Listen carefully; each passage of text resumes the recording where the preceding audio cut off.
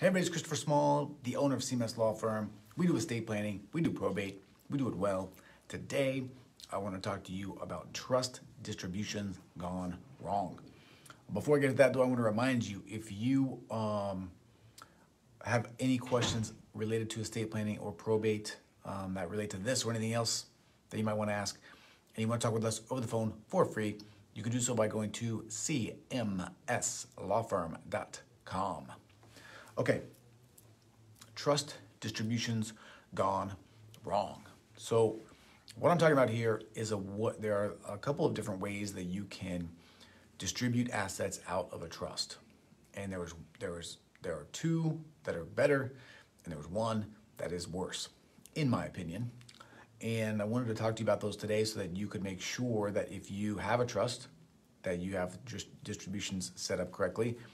And if you are thinking about making a trust, then you can make the right choice when it comes to how you want to structure those distributions once you're gone. Okay, that's what we're talking about. After you're gone, how are the assets distributed to your beneficiaries?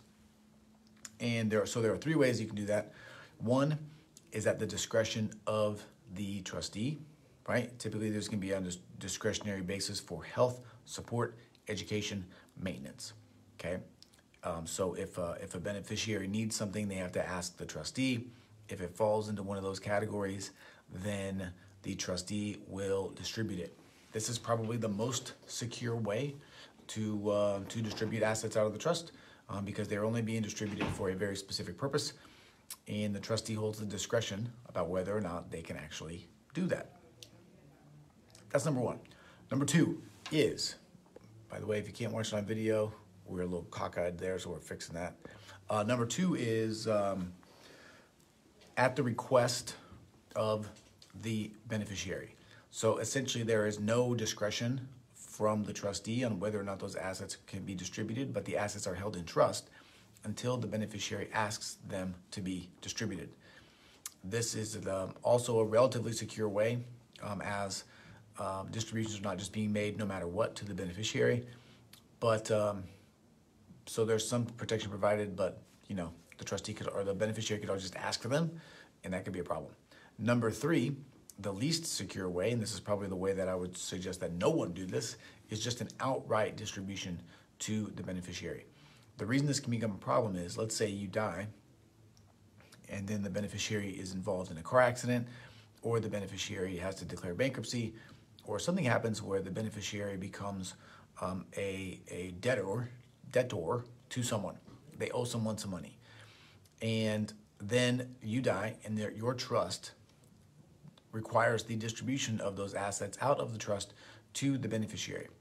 This is often a situation where there's not a lot of discretion there. The trustee simply has to cut a check to the beneficiary, and as soon as that check hits the beneficiary's bank account, the assets are grabbed up and sent over to someone else.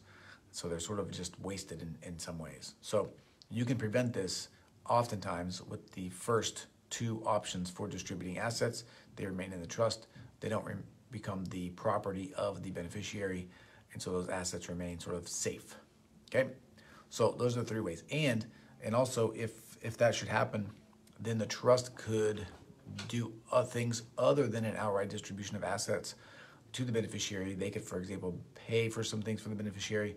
They can distribute that money out in a way that doesn't get scooped up by some debtor, or some bankruptcy trustee or something like that. So as you are structuring the distribution schedule for your trust, keep these things in mind. Make the choice that is best for you. As I always say, there is no right choice.